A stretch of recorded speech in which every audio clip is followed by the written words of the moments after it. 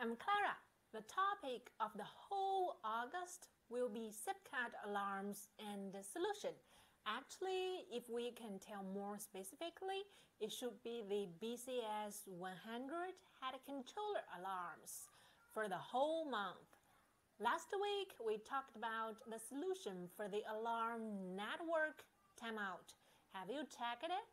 The link is up here. Please check it for more. Today, we're going to find the solution for the alarm capacity is 0. Here, please make sure your cutting system is Cypcut. If no, probably the video is not what you want. Any doubt or question, please leave it in the comment below. I will try to reply you as soon as possible. Before getting into the main chapter, please don't forget to subscribe to this channel and give me your like. Thanks a lot.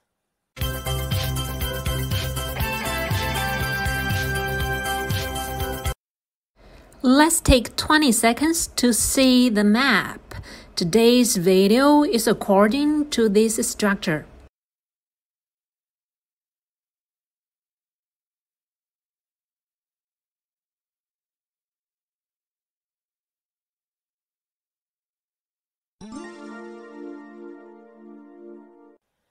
When the system cannot check the capacity value is shown as 0 on the screen of head controller. We first need to unscrew the end of the RF wire that connects the sensor and the ceramic ring. The RF wire here refers to the signal wire connecting the ceramic ring sensor and the amplifier. It's some kind of orange color or white, like the pictures shown here. After unscrewing, we need to observe whether the capacity save value on the head controller is 0.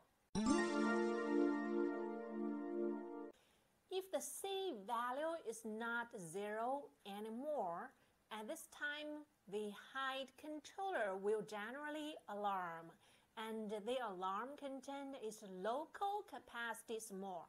From it, we can judge that the problem is in the sensor part of the cutting head. We need to check the ceramic ring and whether there is a short circuit in the internal connection. If possible, the entire sensor part can be replaced. The pictures I have here are just for reference. Please refer to the instruction manual of the actual cutting head for the specific removal and installation.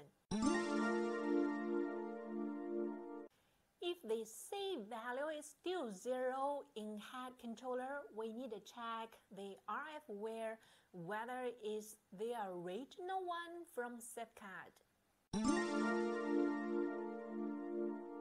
If it's not the original Cypcut RF wire, please replace with an original one and try again.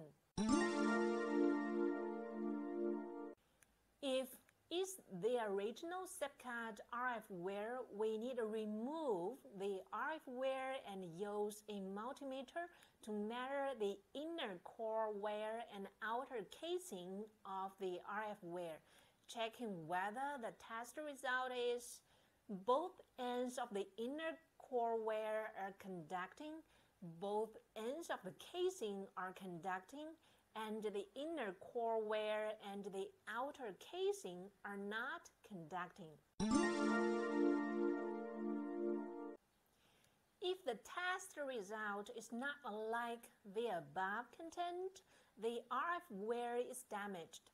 Please replace one and try again. If the test result is exactly the same as the above shows, we need to find the cord cable connecting the amplifier and the head controller. It should be in green color, like the picture shows here. We should take the cable down and use a multimeter to measure the two ends, checking whether they are conducting one by one and not conducting each other. test result shows there's a short circuit or breakage, we need to replace a cord cable and try again. If the cord cable is tested to be superfine, we need to check whether the power input of the head controller is 24 volt. If the power input is abnormal, we need to adjust the power input or connect an independent switching power supply to the head controller. If the power input is fine, we need to try changing the amplifier, and if that doesn't work, we need to replace the head controller. Is the alarm gone and the machine working normally? If the problem is still there, two options. If your laser is still under warranty, please contact your supplier for a customized problem solution. If your machine is out of warranty, trust me and come to me. My contact information is here.